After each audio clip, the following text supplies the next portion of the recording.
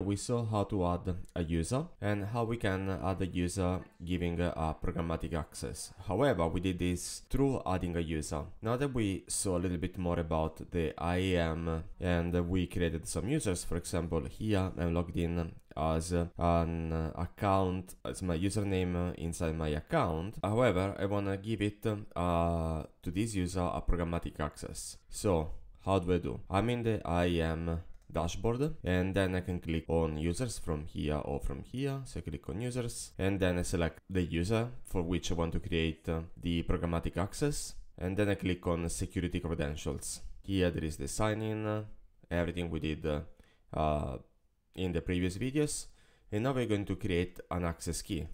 Okay, that, as we saw in the previous video, it enables us to use AWS from the AWS CLI. So we click on create access key and we are gonna get two numbers, okay, which is the access key and the secret access key, which of course I'm going to invalidate as soon as this tutorial is complete. And now I do AWS configure and I'm going to provide an access ID. And then I'm going to provide the secret access key. Then I provide the region name and the output format. So I can do AWS IAM list users. And as you can see, I can see when this was last used. Now I can exit and I can close it. Now this one is inactive. I can make it, I can deactivate it. And now if I do the same operation, the request is invalid because this one has been deactivated.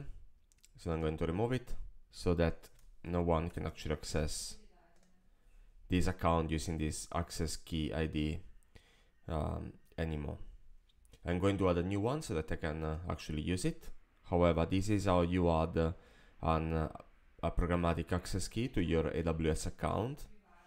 And use it in the console. So this is everything for today. I hope you enjoyed the video. See you on the next one.